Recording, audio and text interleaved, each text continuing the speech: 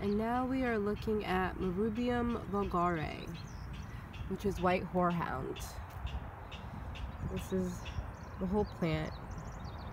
And just to give you a reference range of where we are, still on the path from C building to A building, right ahead, these are the tennis courts.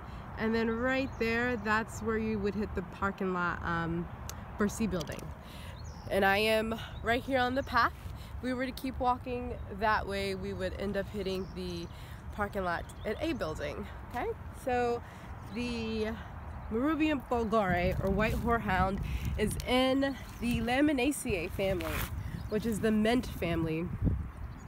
And some cool distinguishing features about the mint family is that you're going to see these opposite leaves, so here and here, and then you also see these whorled flowers that go down a square stem. Let's see if we can get a good view. Yeah, you can see that that's a square stem, right? So those are some distinguishing features of the Laminaceae family. Now, one thing about this plant is that it's a mint, but it is a bitter mint.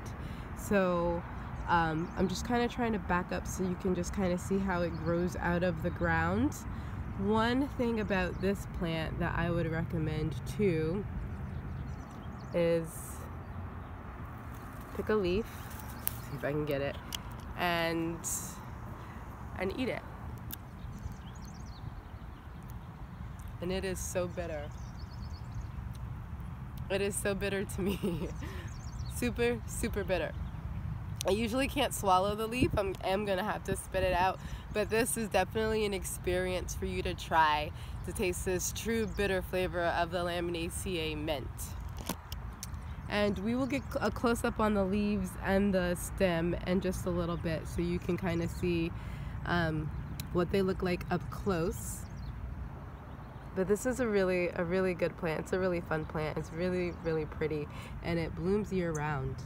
It's always here. So you can always find it back here.